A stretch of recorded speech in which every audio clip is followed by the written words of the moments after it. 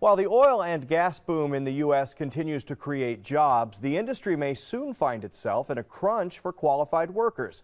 But Fox 26 business reporter Tom Ziska says a unique program is working to provide that know-how free of charge. Yeah, Don, I'll explain the free in just a moment, but we're talking about oil rig work, and there are a couple of dynamics at work here. First, about half of the experienced workforce is on the cusp of retirement, all while the business is seeing a huge expansion.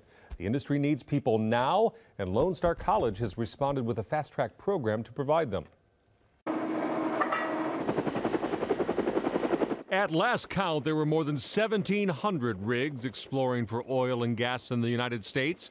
While not a record, it is busy business, and working here requires knowing your way around. If your ears are pretty tender out there, the oil field's probably not the best place for you. In this classroom, 23 men will find their way free of charge.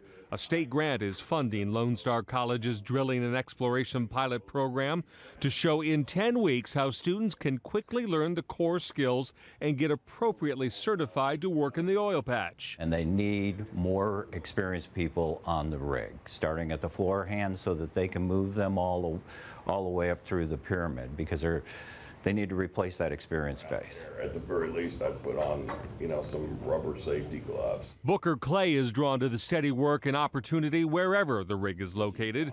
While ready for the hard work, he needed the technical know-how that makes a modern drilling site operate that employers demand. Without this kind of training, there was no opportunity. I even went to the job fairs for the oil and gas. They wouldn't even let you pass the front gate.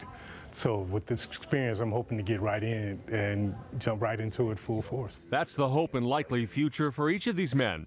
Hard work that will fuel the boom with starting pay of perhaps $60,000 a year. The school has designed the course with the input of oil and gas exploration companies, outlining just what they need to nurture the next generation of rig workers. The same companies Lone Star says will be waiting at the end of the graduation line. They really can't hire them fast enough. For former Army MP Colin Miracle, it's a much better opportunity than an uncertain future that a traditional trip to college might provide. All of us in this class pretty much want to just work on a rig and do rustabout or roughneck jobs. If you want to go into engineering, then four-year school would be the better bet. But you're hip to this? Yes.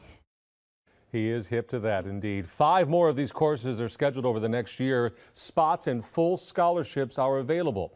It's an application process, an aptitude test, priority given to veterans, their spouses, and former foster youth. That's part of the grant program.